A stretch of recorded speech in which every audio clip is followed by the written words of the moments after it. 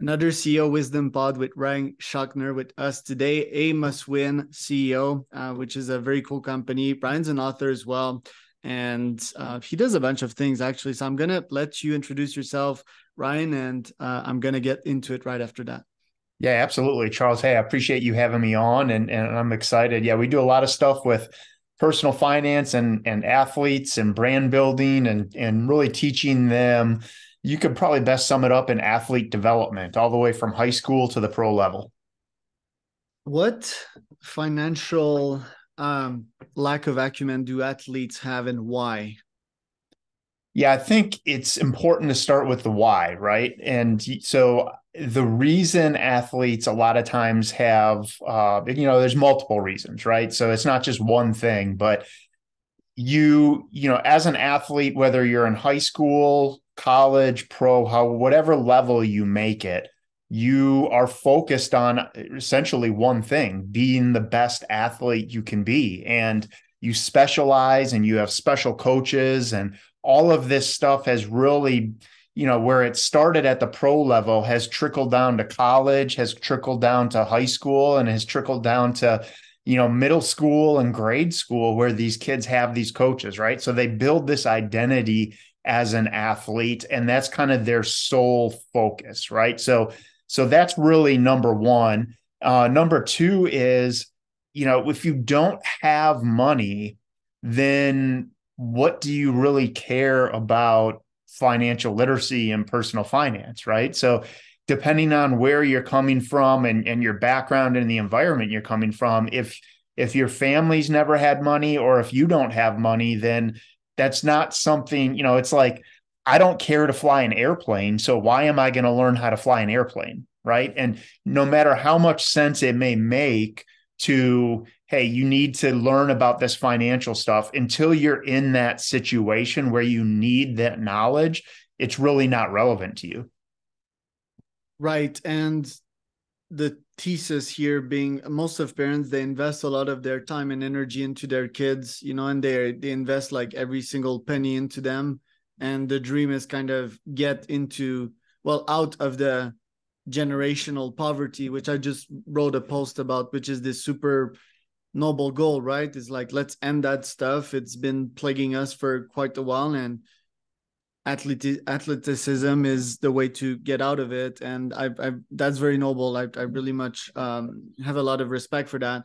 I do think though that personal finance is somewhat outdated, and there needs to be new models out there.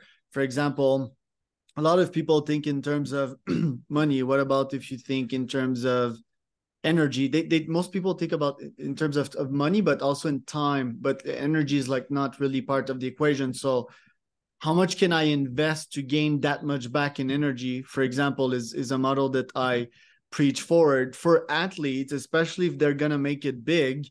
I'd also preach for them to have their own brands, open their own TikTok, their own Insta, and kind of do their own PR if you want, not only to get recruited, but eventually, and we're going to talk about that. I want us to talk in phase of the career, right? Because if we Yeah. talk about NFL, if we talk about NBA, for example, like the athlete's lifespan is kind of short, even in UFC.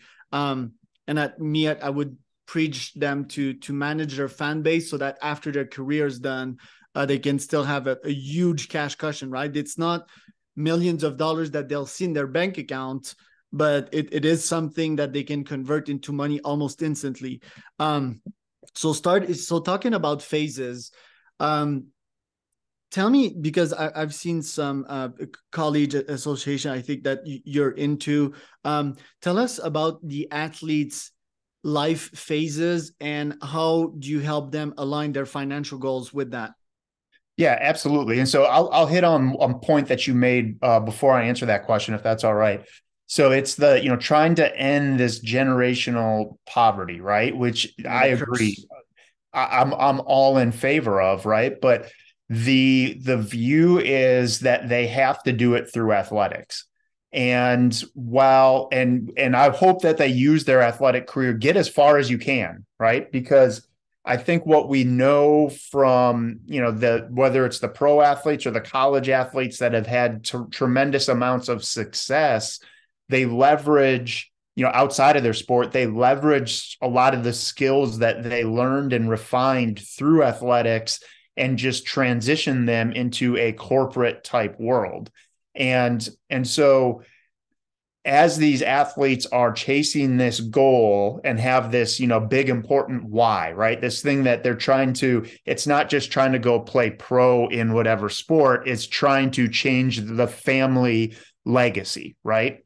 So as they're doing this, they have to be aware that they are building skills that can apply to life after sports. So it's not just this athletics that can get you out of this, this curse. It's business, it's all this other stuff that can get you out of this curse. And if we started looking at what the pro athletes are doing now, they're arguably more successful in business outside of their sport than when you look at their entire, grade school, high school pro career. And so it's highlighting that to where that these athletes don't think that it's just one way that I have to make it out. It's multiple ways, and to then leverage their opportunities. And so then that kind of backs into your question of what are the phases, right? We spend all this time, focused on developing as athletes and our athletic skills and all that sort of thing. And now with the name, image, and likeness, what that has allowed is for us to, at the same time we're developing these athletic skills, that we're now able to also build and use these other skills that we are learning, whether it's building your brand or networking or connecting and building relationships with people that we can then leverage while we're athletes or whenever our athletic career is done. And so it's that first phase, working with all levels, is identifying with the athletes, hey, yeah, we're trying to accomplish all these athletic goals, but outside that, who are you? What's really important to you? Who do you want to become? If athletics wasn't a thing, what interests do you have? What's unique about you? What are your strengths? What are your weaknesses? And let's really figure out and create a level of self-awareness to where you're good with who you are. Being an athlete is just part of what you do. It's not who you are. And start building, your athletic brand, but also some other brands at the exact same time, so that we can then leverage those to break some of these generational curses, regardless of the level you make it to as an athlete. Right. You're talking about building skills here. I think there's two curses, and I mean, I'm checking the demographics of NFL and NBA mostly when I think about that, which I think is the core of high money making athletes in the US. And I'm talking about national level here, of course. So pardon if I do, but that's where my interest is, like, because I study CEOs and top performers. I think there's two main curses here. Like, one is talent, because talent will only take you thus far. I think they really need to build, a skill set. That a skill set is scalable. So discipline, and so forth. And talking about discipline, I do think there's another curse, which is very much related to money, right? It's like, oh, I made it, and I worked so hard for my whole life, or just I deserve it, because my family's been poor for quite a while, and now I'm gonna go spend it on jewelry and parties and making really stupid decisions. Next thing we know, they're in the media beating their wives and so forth, and they lose their whole boat, with the treasures and all of that. So I think talent will only take you thus far, and I do think that they need to handle pain for quite some time, even before to start enjoying a little bit their fortune. I mean, it doesn't mean to take it to an extreme and never spend any dime of your fortune on stuff you love, but I think that's like a a low hanging fruit, a poison fruit for them to enjoy too quick. Do you often see that in your athletes? Yeah, I think a lot of times you get, and you have to, we see these athletes on TV and they're doing interviews with, big time media publications. And oftentimes we forget that, they're 19, 20, 21-year-old kids that all of a sudden have a huge influx of money. And, depending on who is surrounding them, they can make some bad decisions, right? And like you mentioned, their time in the league, I had a coach tell me just the other day that if you take out in the NFL the top 10% of the longevity wise in the league, so like the Tom Brady's and the guys that have been in there for a very long time, right? The average stay in the NFL actually shrinks from 3.5 years to like less than 12 months. And so this window that you have is so short, right? So I think it goes back down to, I saw an interesting study the other day. There were 11 companies that were being studied, and it was over 48,000 hours worth of worth of work that they studied, right? So I mean, do the math on that. That's like maybe 10 plus years of data that they collected. And they said, hey, if you as a individual sit within 25 feet of a top performer, your performance will increase 15%. But on the flip side, if you sit within 25 feet of a poor performer, your performance will go down 30%. And so if we then take that into athletics, we look at, like a Michael Jordan, right? And the players that played with him that, yes, they got championships, but if you look at the points that they averaged per game, it was higher with him than when they played without him, right? And so it goes to show that the crowd that you surround yourself with makes a difference. And so if you're an athlete, regardless of the level, if you start hanging around with people that think a little bit differently than you, think bigger than you, own businesses, those sorts of individuals, they will help your decision-making process, and you will think differently about how to use money, your sporting career, the types of activities that you get involved with, all of that type of stuff. So it really goes to the who do you take advice from? Who is the core that you hang around? And are you seeking to be around better, more influential people that can help you down the road, make you think bigger? Or are you going to be drugged back by, the people that they don't have the talent? Yeah, they might come from the neighborhood that you came from, but are they really the best people to be associating with? And so I think there's a lot of factors that go into that. And I think when you have these athletes that they blow a lot of the money, it's because of that group that they surround themselves with that it's dragging them back versus pushing them forward. Which is like really hard decisions, they're hard decisions because us humans, although most of us don't want to admit it, we're very much emotionally involved in pretty much everything. It's like, oh, if I let them go, then I'm letting go of a part of me, and that's really, really painful. So tough decisions pretty much all the time. Then who do you trust? Who do you not trust? Do you feel you let them down if you don't hang out with them? Or once you've made it as an athlete, if you don't send them their checks anymore, like it's like, Yeah. yeah, I made it and now it's my duty to support them. Very, very hard decisions.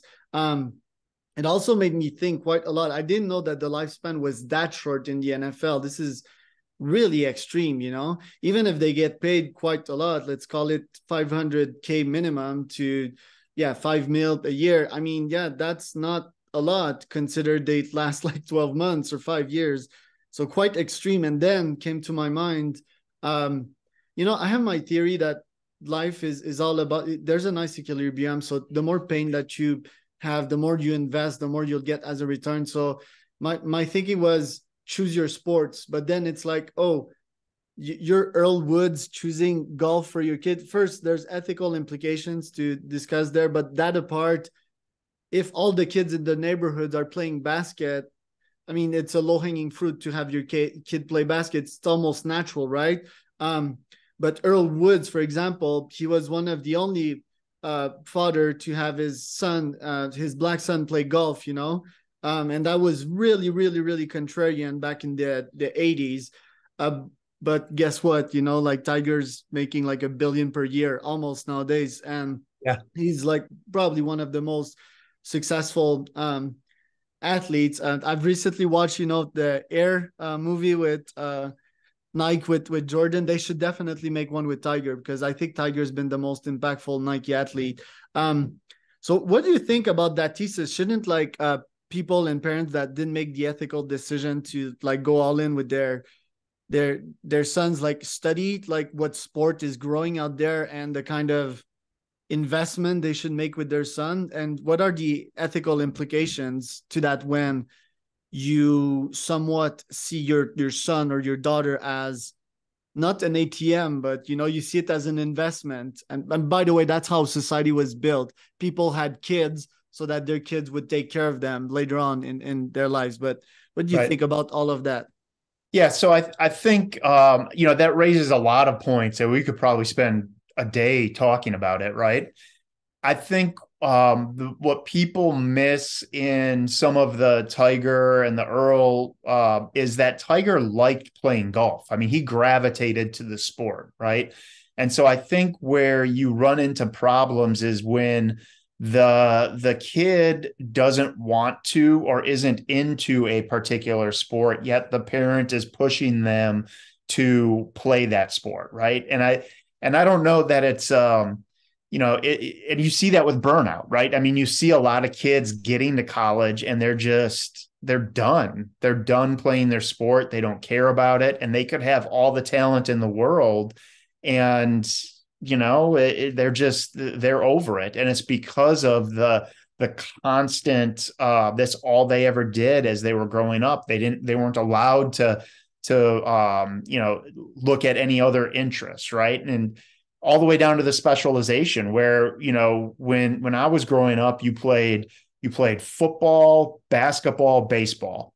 It wasn't football year round. It wasn't basketball year round. It wasn't baseball year round. You broke it up, right?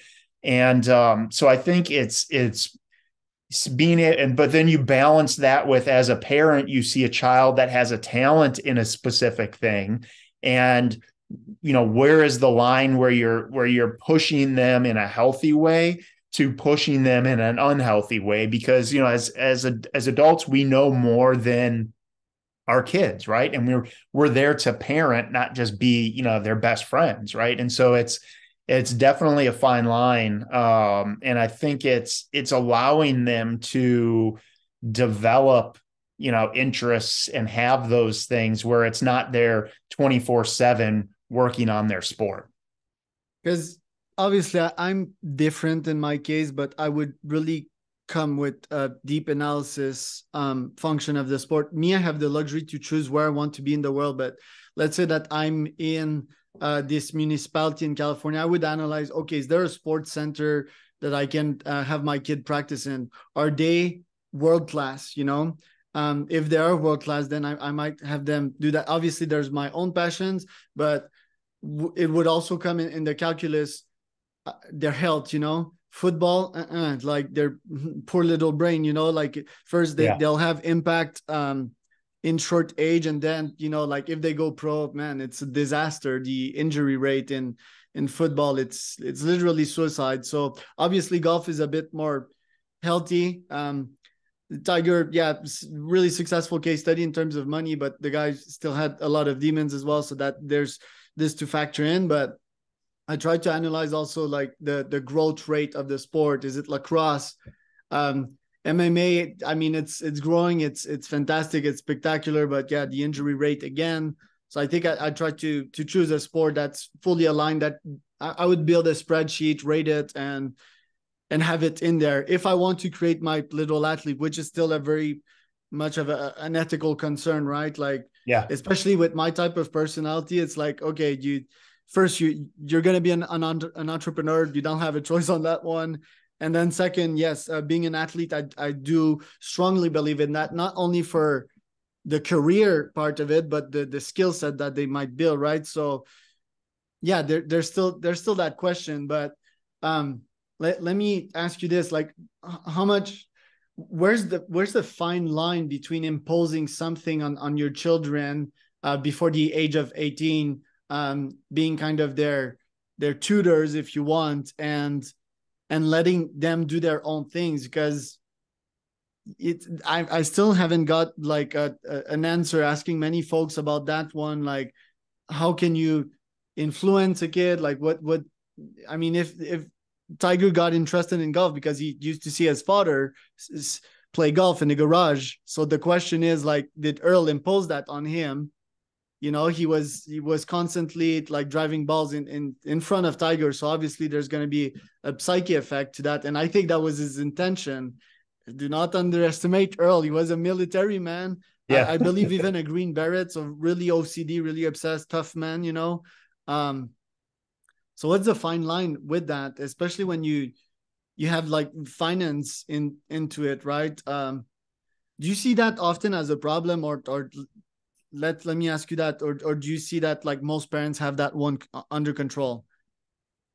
I think it's a case by case basis, right? Because each child is different and each parent is different. And so, you coach your kids differently, right? It's not the same method for each of them. And it's interesting because we talk golf and we see the numbers that these guys are making, the top guys that are making now, but Tiger's really the one that brought that to golf. So it was more of, yeah, could he at that time when he was going pro have made a living playing golf, and a pretty good living? Yes, absolutely. But I don't think anybody thought that, hey, he's going to become a billionaire doing this, right? Because that wasn't the financial system that golf was under at that time. So I think, yeah, there was definitely, Earl enjoyed playing golf, but Tiger also enjoyed playing golf. And it was something that he would do on his own outside of that, right? And so then it's all right. I think in a case like that, yeah, you can push your son, especially when he's on TV at 4 years old, driving the ball, however far, right? I mean, he definitely had a talent. And so there's something there that as a parent you can nurture. But if your kid, is, like, I'll take my son, as much as I would love him to play sports, right? And I would choose golf for him as well, not because I would care if he ever went pro, but because I know that that's a life skill, right? And so Yeah. it's whatever he gets into, being able to golf with people and CEOs and to be good at it is going to benefit him throughout his life. And, but he has an interest in science. And so, as much as I would love to just push him into golf, like, to me, it's more important for us to have a good relationship, right? And who knows, he may cure cancer. I don't know what he's gonna do. But still, golf could help him in that, right? It can make Love the it. right connections. And so it's just understanding and seeing where their interests are gravitating towards, and knowing when you're fighting a losing battle and to take a step back.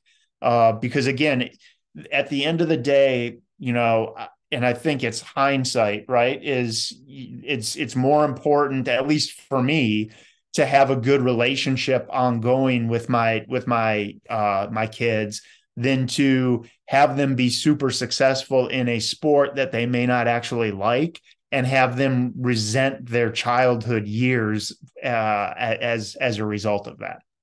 I'm really bullish on golf as well. I talked to a guy on my podcast about golf innovation. You know, like you bring four COs on the golf course. You can make content out of that. You know, you can mastermind, the sport itself, right? Like have some drones film you and so forth, and have prizes to win. You know, like that. I'm really bullish on golf. I actually started my professional career, well, professional. My first job was working on a golf course for 4 years, and yeah, I'm quite bullish on it. It's a nice opportunity to show your skills as well, you know. So Yeah, yeah, I think I'd buy, you know, these Mercedes Sprinter, and I'd do like a podcast content hybrid, and I'd stop at every city and I'd say, look, CEO, I'm in your city, I'm organizing a foursome there.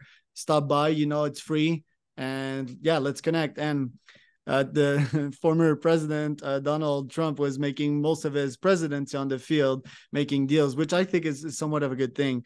So quite bullish on golf as well. Plus, it's somewhat low impact, low injury.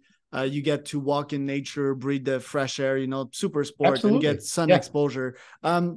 Where can people find out more about you, Ryan?